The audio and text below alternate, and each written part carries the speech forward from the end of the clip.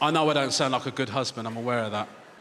I sort of realise I should be a better husband, but I can't be arsed, you know? Like, my wife deserves better, she needs a better man, but I've got no inclination to be that person. I'm sort of thinking, what should I do? I decided probably the best solution, let her have a boyfriend. I really think that's the best solution. Once you get over the initial stigma, what a wonderful solution to the situation that is. You know what I mean? You don't have to worry about childcare. Got an extra babysitter in Andy.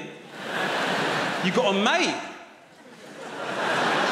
You've got a mate. You don't have to worry about his sexual performance because Andy's smashing it on the regular. Like,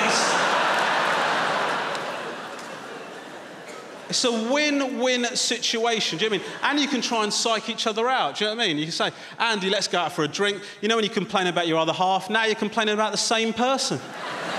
Complaining about the same person, bruv. You can say, try and psych him out by saying things like, oh, isn't it weird when she does a multiple orgasm face? Oh, you haven't seen it? All right. I'm addicted to my phone, man. I'm addicted to my phone. Are there any iPhone users in? Any Android phone users in? Yeah, I've got a problem with you. What a self-satisfied, smug bunch of pricks you are. Oh, my God. Aren't they proud of themselves that they've got an Android phone? Have you got an iPhone? No. I'm not a sheep. I think I'll make up my own mind about what phone I buy. Thank you very much. You haven't unplugged from the Matrix, all right? You're not off the grid because you bought a Samsung, all right? It's a massive corporation. It's not a little family-owned business. Two brothers, Sam and Sung, decide to set up a little market stall and knock out phones. You're not better than me, all right? And they love talking about the battery life. Oh, my God. I imagine you're looking for a plug point.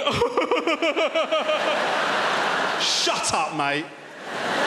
The shit battery life on smartphones is the best thing about them, because when the battery runs out, then I'll interact with my kids, right? Because I've got no willpower. I'll be down the park, I'm like, oh, that's run out. Better find out where they're going with those old men.